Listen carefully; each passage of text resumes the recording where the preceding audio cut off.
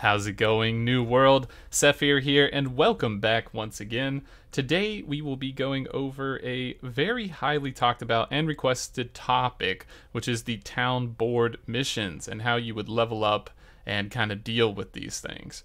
So a lot of people have asked me how I'm getting levels from town board, and the thing is that all town board missions are not equal. You could spend 1 hour on town boards and get barely any experience. You could also spend 5 minutes on town boards and get an insane amount of XP. And that all depends on what you choose. So it's about time investment. It's about knowing which quests are good, which quests are traps, and kind of understanding the mechanics behind the town board. So I'm going to go ahead and break that down for you today. As you could see in that previous part, I turned in a lot of weapon quests, and certain quests come with different varieties for the crafting station. So we're going to go ahead and break it down into like archetypes. So the first archetype that I want to talk about in the town board is going to be the armor and weaponsmithing quests. These are quests that you always want to take because when you take these quests, they require a very low amount of iron, maybe rawhide, maybe some wood. They're all very easy to get ingredients that you probably will have anyways just from leveling and walking out into the wild. And so by saving these ingredients for the town board, you will enable yourself to turn in multiple weapon and armor smithing quests, which will not only skyrocket your weapon and armor smithing level, but will also skyrocket your character's experience level and your town standing, right? Your standing within the town. Whenever your town standing ranks up, you also get experience. It's a huge chunk as well. So as you can see, I turned in these armor smithing quests, right? I'm going to take another one. There are some traps that you want to get rid of. As you can see me kind of clearing out this board, I'm getting rid of certain things. So we'll talk about all those in time, but you can see that I'm quickly just eliminating anything that I don't think is value, and I'm taking the things that I do know retain value. So again, armor smithing, weaponsmithing, fantastic quests. These are really good. So next we'll talk about, in my opinion, the second best, which is going to be potions. Potions are great. Some of them, not all of them. That's the catch. There's a caveat to potions. So weak health potions are fantastic. Weak mana potions are also good because the ingredients are easy to get. Now, common is where you run into trouble. Common health and mana pots do require a bit more to obtain, and it seems just to be not worth the amount of time. If you have the potions, then that's fantastic. You can turn them in. But I wouldn't hold on to these quests, as most likely you will not be going out to get these things. And in fact, with potions, it's best to just turn in the potion quest when you actually have the materials on you. So just keep all these potions that you find. Try not to use too many strong health pots, because that's a major turn in, especially when you hit like level 30 and up. It's going to start requesting strong potions, and they give you so much XP. Strong mana, strong health. These are great. The other category that it requests from the town board would be regeneration. This one is a lot harder. I opt to skip this a lot of times because it requires ingredients and materials that are just too much for the time ask, right? The XP is not enough to be worth that. If I do have some of these regen potions from drops from monsters, I will turn them in. So my strategy is to use weak health potions for myself because I know they're so easy to obtain, and those are the potions I usually use most of the time, and I save all my other potions for town board turn-ins. And once again, you can see me just kind of clearing this town board, getting rid of everything. I'm just taking the quest, dumping it out if I know that it's something that I don't need, okay? That's the key thing. I don't need it. I want to clear it out so it looks clean and visually to me, and I know exactly what I want to do. You can see these 3 static quests on the screen there. They were like a mission to go to some sort of a zone, I guess, and collect an item. These are kind of traps because they take a lot of time. And I'll say loose traps because they can be good while leveling in the low levels. If you really have nothing else to do, you can complete one of those quests and sometimes they all sync up to the same area. So a good little trick is you can take some of them that are the same and collect, and when you get like 3 of a kind, they all point you in the exact same spot, then you can go and do that, and that may be worth. So that's the tiny caveat of that. But generally, I would say skip them. They're also locked into their place. So basically, what does that mean? It means when you look at the town board, those missions to go get something, like do an actual quest, not a turn-in, they're stuck in those spots, the top, the 3 spots. So on the bottom left, the rightmost card will always be locked in as one of those. On the top left, the rightmost card will also be locked in. And on the top right, the rightmost card, once again, will be locked in as a kind of go somewhere and fetch something quest. And so these are the type of things that you probably want to avoid for the most part. But do keep in mind that that is maybe something to do in the lower levels when you're like, shoot, my town board is on cooldown and I have nothing else to do. So remember that town boards are refreshing every 30 minutes, right? So you need to get back and complete those as much as possible. You need to complete those in the towns around your town, or the towns that you can fast travel to very easily for cheap. Make sure you adjust your weight, because you don't want to have high weight when you fast travel to these towns. It will definitely take all your Azoth, and then once you're out of Azoth, you're basically stuck to doing town boards in one area. So that's an important thing to note. Make sure you make use of your in cooldown, your 1 hour in cooldown to teleport for free. And also, if you own a house, you can get some cheap houses for like 2k on your first buy if you want to use your discount on the first one just for leveling. Which I personally will be doing. I know some people are saving up for the big houses, but that's personal preference. Do what you wish. So you can use that cooldown to get you to that place faster, and you can refresh the house cooldown on top of that for very cheap Azoth, and that Azoth travel is not affected by weight. So if you get to your house, you can use that to kind of store up and turn in a lot of these like quests, like the armor quests, because they do weigh a bit of weight in your inventory, right? And so keep an eye on your timer, right? And I think that's what I'm doing here. I'm just waiting around because I know that this town board is going to be refreshing here really soon in 1 minute. So I'm going to grab this and then head to another town to kind of get things started there, right? So those are a few things about like the time and the travel. We'll jump into some more varieties. Next, we'll talk about another trap, which is animal hunt quests. There is a small caveat to animal hunt quests, and that is if you are taking an animal hunt quest early game in a town that you're not going to return to for a long time, and you know you're not going to do it, it can be worth to take it, because the animals you can kill globally, like you can kill them in any region and it will count. So when you do finally go back to that town, you can turn it in. But 99 times out of 10, you just want to get rid of these animal quests because they require you to go somewhere, and travel time is that's the most time waste that you can do in New World, is run from point A to point B. That will suck up all your time. So make sure that you keep that in mind, and by that like logic, it makes animal quests a bad quest, right? Because it wants you to go somewhere and then kill a bunch of something, then come all the way back. So unless all your animal quests happen to align, maybe that's a thing, but really I would probably get rid of these hunting quests. The next one we'll talk about, which is also a trap, fishing quests. Right now, as of the open beta, this is a trap. It takes way too long to fish. Good luck finding a tadpole. Good luck finding a large salmon. Good luck finding any salmon for that matter. It's a nightmare. Like, you could sit there and spend 20 minutes and you could get like 1 salmon, and then you salvage it and you get like 5 meat and 1 oil. And then the quest on the board is like, hey, turn in 20 fish oil, and you're like, how the heck am I supposed to? And the XP is just not worth. It's actually just nutty. So just kind of be aware of that. That's something that you need to do.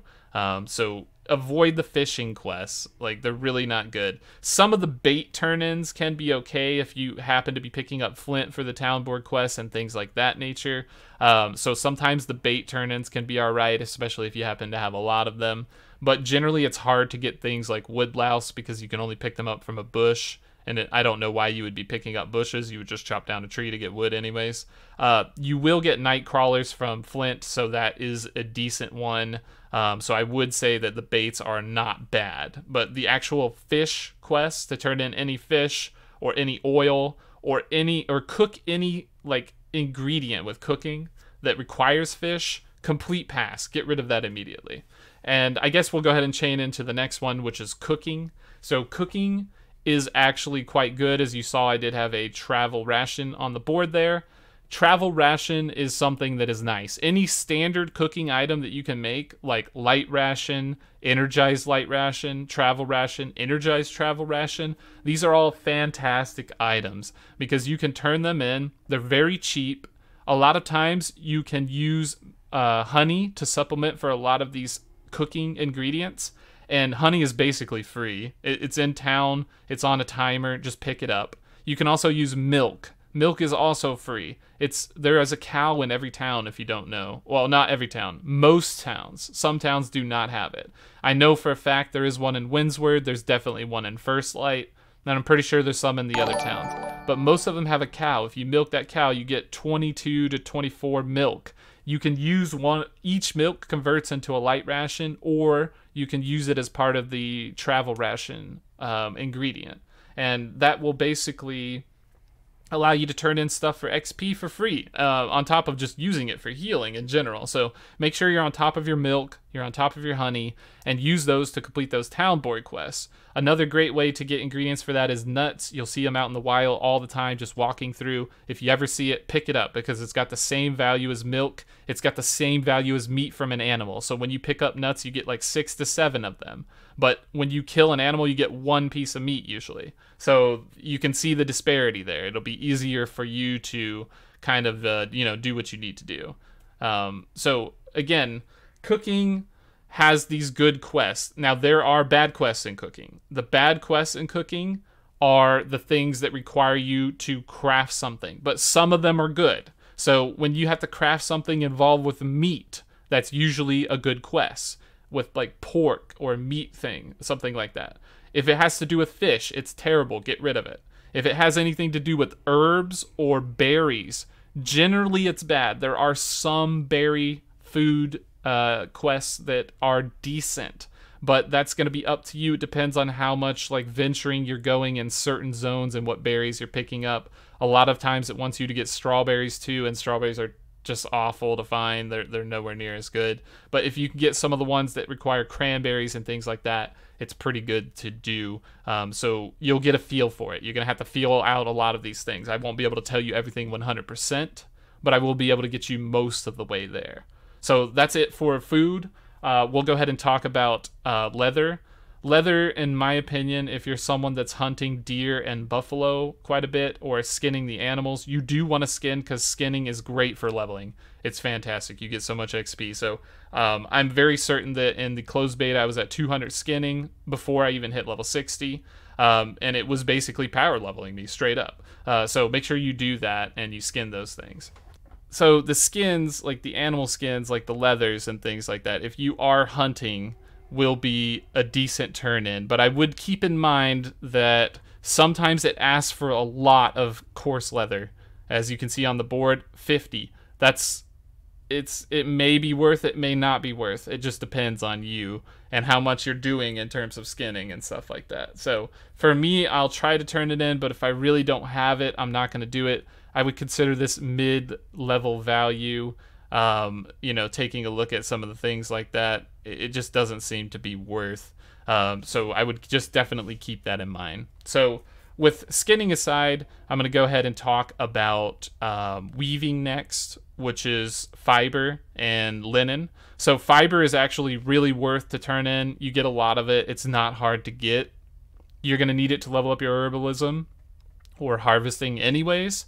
And it is a nice thing to kind of do because you will be gathering fiber to do some of the weapon crates, right? Like you can see me crafting them on screen right now. It's going to take linen and things like that. You're going to need to be getting this anyways, and it's not bad. With linen, I would be careful turning it in because it can be worse sometimes, but sometimes you can turn in too much. As you can see, I have so much fiber and linen here. this is okay for me. At this point, I can turn in linen because I know I have a surplus. So check and see what you got, like what all you have available to you, because when you skill all these town boards up, they will increase with your level. So, well, let's also talk about that as well. That's an important factor here. So when you turn in town boards, they get better. They get better and better. And since they get better, they're going to keep scaling up infinitely. So it's going to ask you to get tier 1 ingredients, then tier 2, then tier 3. That XP is going to go up. The money is going to go up. The reputation is going to go up. So definitely make sure that you are doing these town boards, because as it goes up, everything else is going to go up. So you're keeping on top of it. So that's why it's important to keep turning in specific types that you're focusing on, because it's just going to further increase your leveling process. And if you start that early, it will be a valuable way to go all the way through, your duration to 60. Okay, so we are going to dive into the other topic, which would be ore. And I'm going to go ahead and lump in like stone stuff with this as well. So turning in flint is ridiculously good. You get so much XP for flint, and it's not hard to get, right? You just pick up any rock. There are some cracked rocks in certain areas like Weaver's Fen and Cutlass and stuff like that sort of give flint as well, and they actually give quite a few flint instead of just the normal one from the pickup, so that's something to look at. But normally flint's very easy to pick up. It's very common to find around beaches and stuff. High value turn in. Flint is very good. Ore is another story. It will never ask you to turn in ore, but it will ask you to turn in bars. And the thing with bars is that the request is very high, and it's such a commonly used ingredient. When you turn in 90 iron bars, you're going to feel that pain. It's going to hurt for your weaponsmithing and armorsmithing leveling, and you're going to run out of iron real fast. So I would strongly suggest not to turn in bars. Do not turn in iron bars, because you're going to use them for so much more, and it's just not worth. Like, iron is the most contested point of a lot of crafting professions. So do not lose, don't fall into that trap, right? Do not fall into that trap. So we talked about iron bars, and now the last topic, and that kind of goes true for star metal and stuff like that too. So if you do get up there, that means you already messed up and you turned in too many iron ore bars, and so you just don't want to be there. Don't get in that position, because again, everything's scaling. It's going to scale up.